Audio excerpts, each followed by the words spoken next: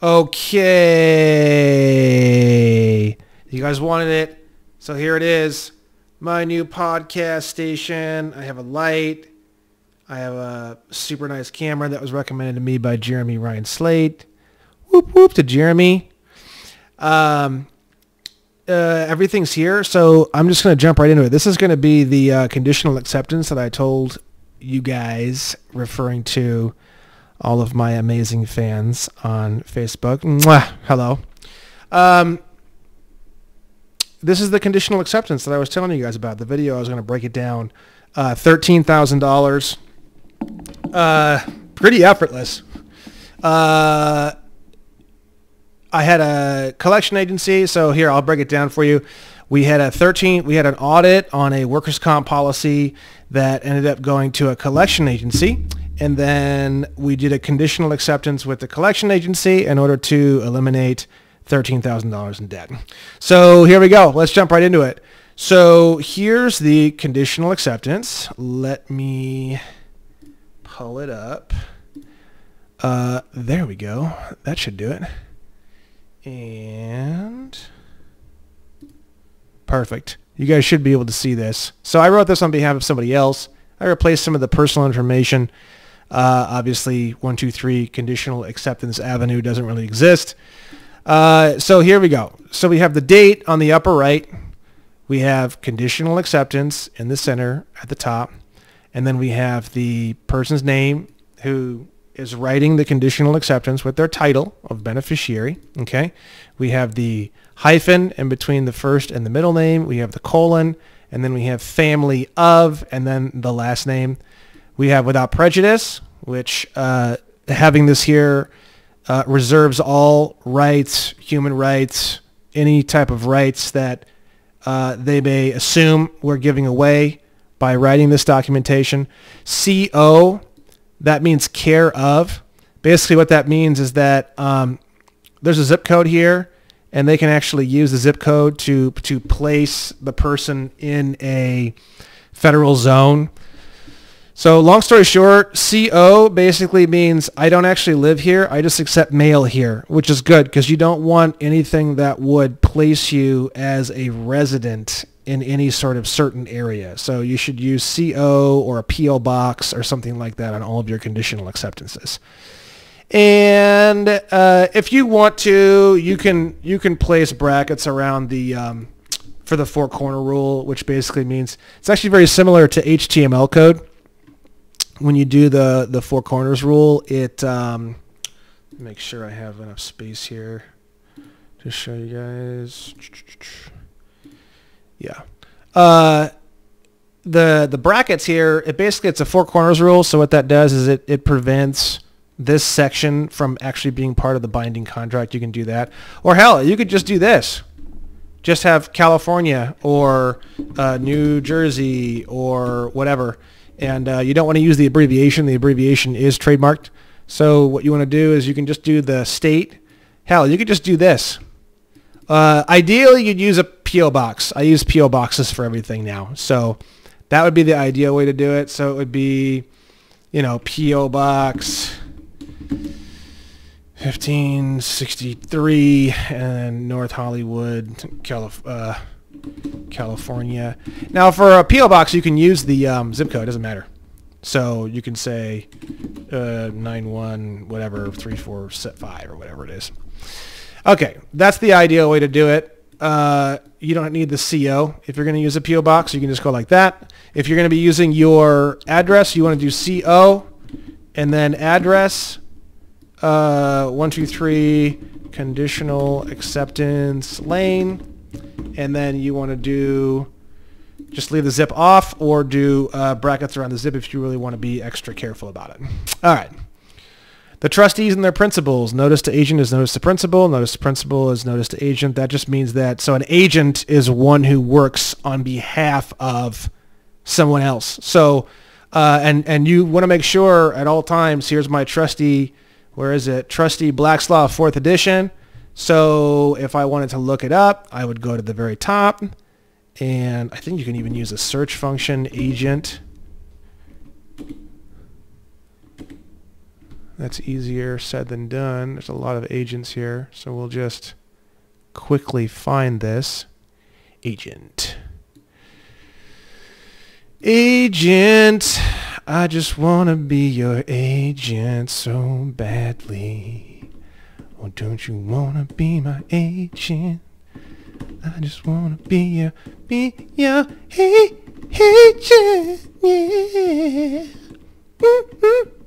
Yeah. Agent. This is really annoying looking through here sometimes. This like takes forever, but is worth it. Agent. Where is it? Agent. Oh, there it is. Oh my God, we found it. A person authorized by another to act for him. One instructed with another's business. So, and there's 8 billion other definitions, but basically that does a good job of clarifying it. What you want, and here it is, just in case you couldn't see it in the video, right here. First one. So like a lawyer or a secretary or, whatever. It could be anything. Literally anybody. So it's a beautiful thing to put in your conditional acceptance. The trustees.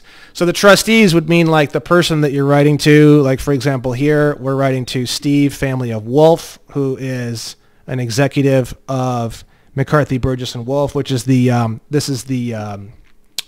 collection agency. So he would be a trustee of our account because he's supposed to be taking care of us and that kind of thing. They're trying to always flip the script and make us the trustees, but they're not. They're actually the trustees and we're the beneficiaries. So you're basically just clarifying that of which is, and it should be very clear. But if you don't say it, they can assume other things. And then the way law works is if they assume other things and you don't rebut it, then it becomes truth in law. So anything you can say to clarify anything is always good. Some people go really overboard with that. It's really annoying, but to find that middle ground where it's like not 15,000 pages of clarification, but it's clear anyways, is really kind of the way to go. I try to make these as readable as possible for the person who's going to be reading them. I've seen a lot of people who want to write all this crazy ass shit, and it's like, okay, it's not fantastic in my opinion. You want to make this somewhat readable as you can. So, number one, we've got Steve, family of Wolf, executive of McCarthy, Burgess & Wolf, certified mail, return receipt requested. We have the number, and then we have Barry, family of Zeiskind, and he's the CEO of AmTrust Financial. So basically, because this is where the account's coming from, is AmTrust Financial. So these guys, Burgess & Wolf, these guys actually took over the account as collection agent. And I asked them, I said, do you guys buy the debt, or did you just get approved to collect the debt? And they didn't buy it. They actually were just working on behalf of AmTrust, which was still holding the debt. Stuff like that's important because you need to find out, did they actually buy it, or are they just contracted to collect it? It's a big, big, big difference between those two things. So it's a good thing to find that out. So Barry is the CEO, sent him one at his main address here, certified mail return receipt. Then we go down and we have with completion of service and designation of witnesses too. So what does that mean? That means basically you have trustees, and your trustees are the Attorney General of your state, the Attorney General of the United States. These are people who essentially work for you as trustees, right? So Merrick E., family of Garland, that is the United States Attorney General. So what's happening is that when they sign for this document via the certified mail, what they're doing is they are agreeing to witness the fact of this contract being served. So when you send something through the mail, certified mail isn't necessarily technically the way it works, but everyone does it certified mail pretty much. It's actually registered mail. That's the way you actually serve someone through the mail properly. This is the first conditional acceptance I've ever really done. It was successful, so that's why we're going over it, but it may not be the best example ever, so I will take some time to break down the next one. The next one that I've done that I just sent about a week ago is about 50 times better than this one, so I'll show you that one once it's successful. I don't like sharing things until they're successful because that's just fucking dumb in my opinion. All right, so let's go to the witness to. So we're going to have the United States Attorney General. They are going to witness this document through certified mail. So when they sign for it, that's just like, hey, I got this, I witnessed it, and then later on, if there's ever a problem, you have the freaking United States Attorney General who witnessed your document. Then we have Rob, family of Bonta, here in California. He's the Attorney General. Same thing for him with his own certified mail return receipt requested. You can get a bunch of certified mail little ticket things from the post office, and you can just take them home and you can use them like this. And then this one here, I put on here, all copies of mail will be original wedding signatures, autographs by my hand and notarized individually. That's just cool. And this is regarding alleged AmTrust financial debt on account number. I took the account number out. Policy number, I took the policy number out. Workers' comp policy. All original communication is enclosed with documents, document headed to Steve, family of Wolf, location, as they are the debt collection agency working for AmTrust Financial. No dispute is current or active involving your offer, and acceptance is contingent on the following, on the conditions in this affidavit. So basically what that means is, yo, we're buddies, we're pals, we're friends. I don't have a problem at all whatsoever. There's actually, it's called honor and dishonor. Those are the two words that I'm not going to get into too much because it's really complicated, but basically like, in a court of law, only disputes are seen. So what you're doing is you're like, yo, what's up, boy? Like, hey, no problem, dog. Got your shit. Love it. Like, here's the deal. Want to pay you desperately. Want to get on my knees, suck you off desperately. But there's a couple of things that I need you to just clarify before we do that. And that's kind of how you want to communicate in all of your communications. Just like that. If you do it just like that, you will not get into what's called dishonor. Dishonor is where you get fucked. And they write all of their bills and they do all of their shit to try to create as much dishonor as possible. So if they can piss you off, if they can freak you out, if they can get you fucking, that's perfect for them because that's called dishonor. And in a court of law, whoever goes into dishonor loses. So you do not want to go in dishonor. You want to be like, yo, what's up, my boy? That's kind of how you want to do it. So it says there, no dispute is active or current involving your offer, and acceptance is contingent on the conditions in this affidavit. Now, like I said, this was involving a workers' comp audit. So there was an audit done, whatever. They just kind of cooked up this number, 13 grand or something like that. And it's like, they just kind of made it out of thin air. And then this kind of how this whole thing started, right? So, all the original documentation, everything they mailed me, all the statements, every single thing they ever mailed me went into a parcel, and it went with the conditional acceptance. Now, why is that? Because you're accepting all of the communications. And then when you get a communication and you accept it and you don't rebut it, it becomes truth and law. So their 13 grand wasn't true at all. And then because I didn't respond to it, it became true in a way.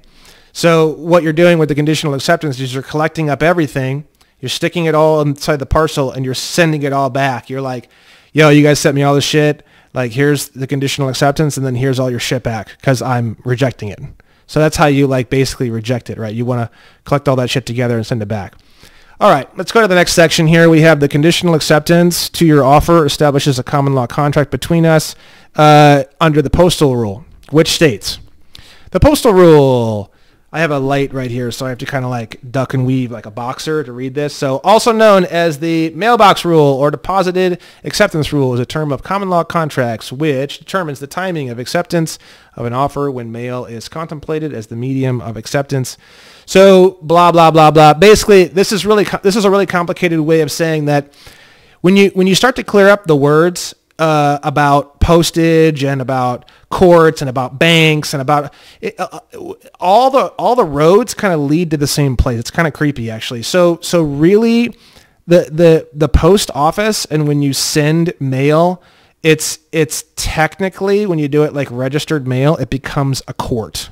So I know that's really confusing, but I'm trying to make this not 20 hours long or something. So when you serve someone documents, you're basically like creating the court, essentially. You're serving them documents, kind of like when you hear of someone getting served documentation for something outside of their home or something like that about, let's say, alimony or child support, and they get served documents. It's kind of the same idea. You're serving someone through the mail. So that's what this particular section is all about. You're just telling them, hey, once you guys sign for this, we have a contract. Section A, definitions. Now, the way definitions works, in this first conditional acceptance, you can put whatever definitions in here you want. You could literally, I could go in here right now, and I could go like this, and I could go like this, and I could go like this. I could say the definition of elephant. This is going to blow your mind. This is the way fucking law really works, right? You could literally say elephant, and then you can say, you can define elephant as a four-legged, no, let's make it really, really stupid. Let's say a two-wheeled cart, painted red, used for the purposes of transporting carrots from Pennsylvania to Ohio on Sundays. You could literally do the dumbest shit you've ever heard in your entire life, right? Now, for the remainder of this fucking document, the definition of elephant is a two-wheel cart painted red used for purposes of transporting carrots from Pennsylvania to Ohio on Sundays. And that's how it's always going to be. So what if I called this definition United States? Now, United States from that point forward in this document and all through any court cases or anything is going to be called, and they have to go by my definition, a two-wheel cart painted red used for purposes of transporting carrots from Pennsylvania to Ohio on Sundays. It's fucking insane. So I didn't do that on this document. All I did was I actually took already previously defined words from certain sections of Black's Law. I like Black's Law 4th edition the most. So this first one, consideration, Black's Law 4th edition. So we have the definition. Consideration is not to be confounded with motive. It means something. Oh, here we go. Consideration means something which is of value in the eye of the law, moving from the plaintiff, either of benefit to the plaintiff or of detriment to the defendant. Nothing as consideration that is not regarded as such by both parties. This is really important. So if you see this a lot in relationships, you know what I mean? If I give you something and I say, oh, but I gave you, but I hung out with you last weekend, or, oh, but I gave you that chocolate box or whatever, like the nice guy, he's always like trying to get laid. Oh, but I always take your calls and I always listen to you whenever you're upset and you want to talk about other boys, So nothing is consideration. Now, consideration is, God, these definitions, man, I'm telling you. So here we go. Any benefit conferred or agreed to be conferred upon the promisor by any other person to which the promisor is not lawfully entitled. Let's see. So basically, consideration is like something of value that you're exchanging. But keep in mind, this is really, really important. Nothing is consideration that is not regarded as such by both parties. If I give you this fucking gun and I say, here you go, and you're like, I don't like guns. Guns scare the fuck out of me. I don't want it. It's not consideration. If the other person doesn't consider it, as such. It's like, it's not valuable to me. Like if I were to give you a bunch of mud and I'm from a mud village and I'm like, oh dude, check out this mud. And you're like, it's not consideration for me. It's not consideration.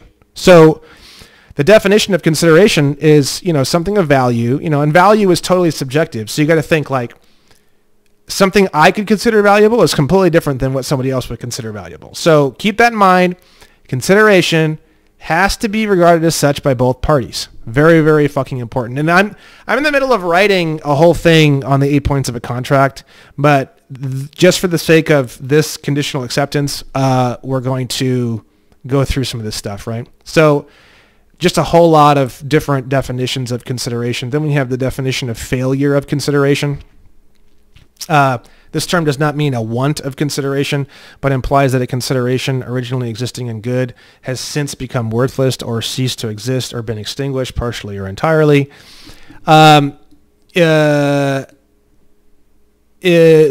means that sufficient consideration was contemplated by the parties at the time the contract was entered into, but either on account of some innate defect in the thing to be given or non-performance in whole or in part of that which the promisee agreed to do or forbear, nothing of value can be received. So if I say, look, dude, you pay me $500 and then, this is an insurance policy. So it's like perfect. Failure of consideration, like just annihilates this whole fucking audit, right? Like just blows the back of their fucking skull out. Because think about it.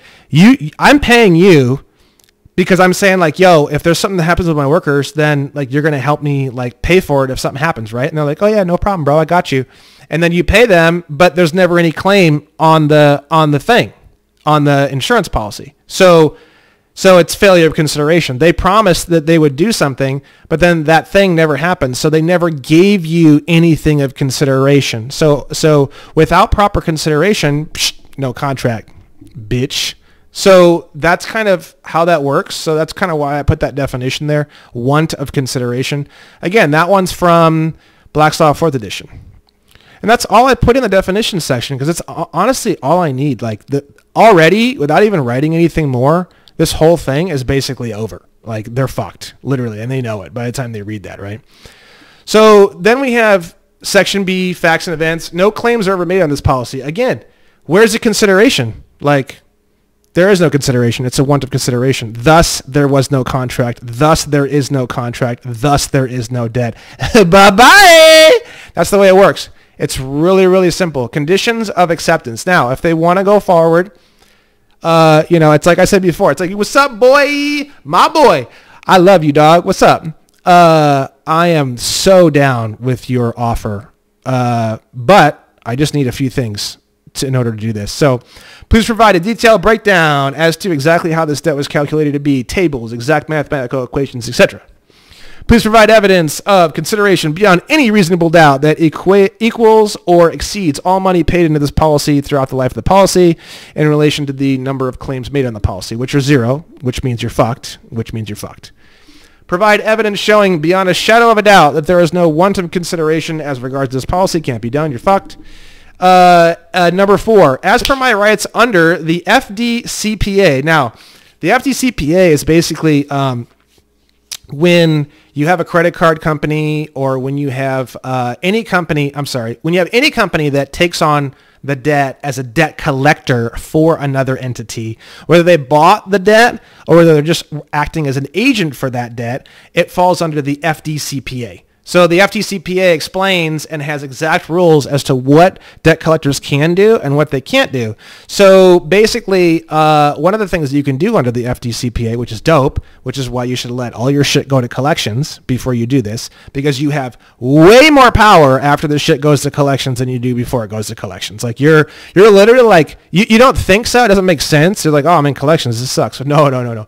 Once you're in collections, you're like locked and loaded. You're like fucking Rambo. You're like ready to go.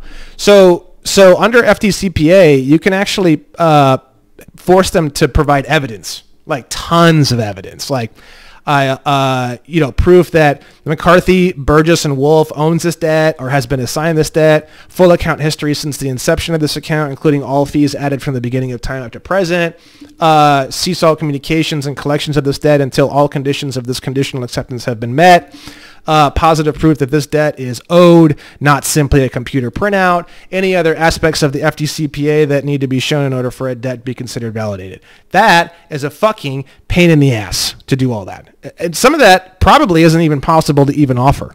And now, if they can't get it to you, bye-bye. The debt's gone. So a couple star points I just put here. Please have all above points sent back as a notarized affidavit of truth by an individual human swearing under oath the truth and accuracy of each point. So the business itself cannot write an affidavit of truth. Only an individual human being can write an affidavit of truth. So what you're saying is that one human being in your business has to stick their long, disgusting fucking neck out on the chopping block and say, I say that all this information is true under penalty of perjury, right? And they sign it and they get it notarized and they have to send it back to you. So when you do that, you make them sweat because they're sweating now. They're like, oh, do you want to do this? Like, no, bro. No, bro. Do you want to do this? Like, nah, dude, I'm good. I'm good, dude. So it's one of those things where you put them against a wall and nobody wants to fucking be that guy. So nobody bees that guy. And then they only have so much time to respond to this thing. If they don't, then it's fucking discharged. So next part. Precedent has already been set that until this debt is fully validated, legal action is not permitted. That's from Spears versus Brennan. So you guys can use that. And that's true. That's actually true. They can't do shit until they handle it. Limitations of time. Now I know a lot of guys out there, they like to be fucking assholes, and they just love to put like 14 days or 10 days or something like that. You can do that. I'm not trying to be a dick, as you can tell in this conditional acceptance. I don't recommend it. I think it pushes you into dishonor. But there's a lot of dudes out there saying a lot of different things. Do whatever the fuck you want to do. Check out other people's shit. I don't give a fuck. This is free. Fuck you. That's basically how this works. So basically, I'm always thinking in my head, how can I create honor and not dishonor? Which means, how can I basically calmly and happily and with Mary, how can I just kind of hand the ball back to him and be like, yo, brother, like we're playing a game of basketball, rather than, pull out my pistol here and start firing, which that's really not going to be good. That's a fast way to wind up in a courtroom, by the way. So the better you can do in terms of not creating dishonor, the farther away you will be from getting forced into a courtroom. So if you want to get forced into a courtroom, here you go, brother. This is how you do it right here. Take that bad boy and go fucking nuts, because you're going to wind up in a courtroom and it's not going to be fun and it's going to fucking suck unless you are extremely good at this shit. I don't even know if I could do it. So I'm assuming most of the people who are going to be watching this, all my fans, love you. You probably want to stay out of a courtroom, so fucking stay out of the courtroom. And the way that you do that is you allow for no dishonor. I mean, here we can actually just go into Black's Law and see if there's a definition of dishonor that I can show you guys real quick, because this is so fucking important. I mean, the whole point of a conditional acceptance is to not wind up in a courtroom, because as long as there's no dishonor and there's no dispute, then there's no court case. So it's really simple. But you start fucking firing off rounds and being a dick with a big fucking hard dick, and it's not gonna be fun. So let's see. Dishonor. Dishonor.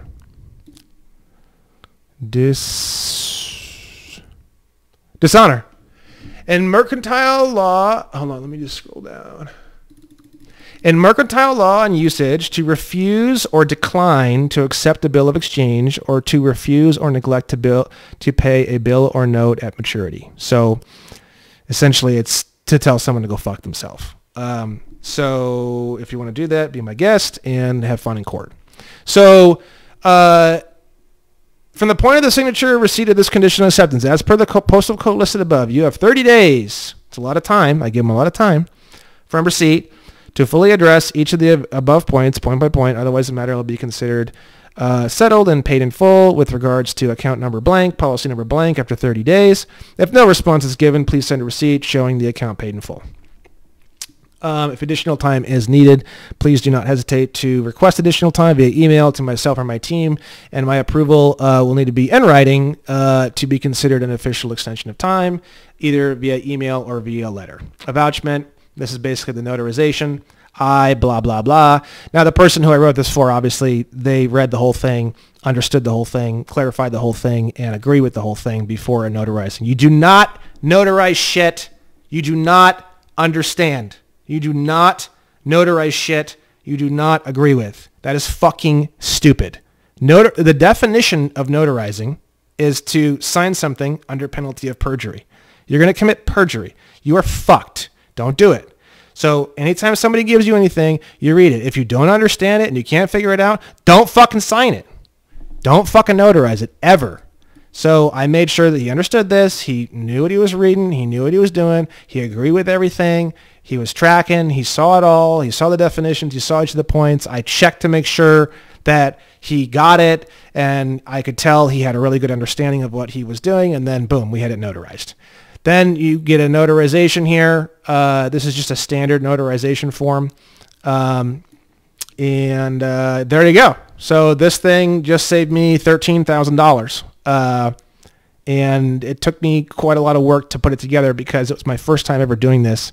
I was really proud of it. Oh man, I was like on cloud 9 when I finished this thing. So they were calling me. They were sending me emails. They were sending me letters. As soon as this was signed for, immediately all the communication stopped.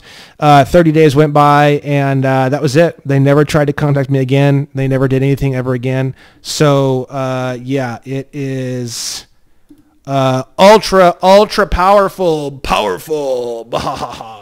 Conditional acceptance. That breaks down this conditional acceptance, and the next one that I'm going to be doing is a million times better. So this one is good, though. This one is like ultra simple. You're going to find a lot of ones online that are like fucked, and they're really, really complicated. They're really, really complicated. This is so fucking simple. This is the way I like to do it. I do like to write something that someone on the other end can actually fucking read. I understand that making it super complicated and making it almost impossible to read is like a nice, like, offensive tactic to prevent the other person from responding. I think that's fucking dumb. I think that creates dishonor personally. Maybe it doesn't, but I feel like it does. So I think it should be consumable as much as possible. So there you go. I hope this video helps you guys. I will be making more videos. I hope you guys check out my theory page on onestupidfuck.com. Click on State National Theory. And I'm currently working on the next point, which I believe is point number 37 or 36, which is going to be the 8 points of a contract. And then I'm also working on another point. God, I forgot what it was because I haven't written in about a week. So there you go. Hope you guys love it. I will be creating a section on my website and putting this on there, probably putting this on my YouTube as well. So, all right, guys. Thank you. Love you guys. Bye-bye.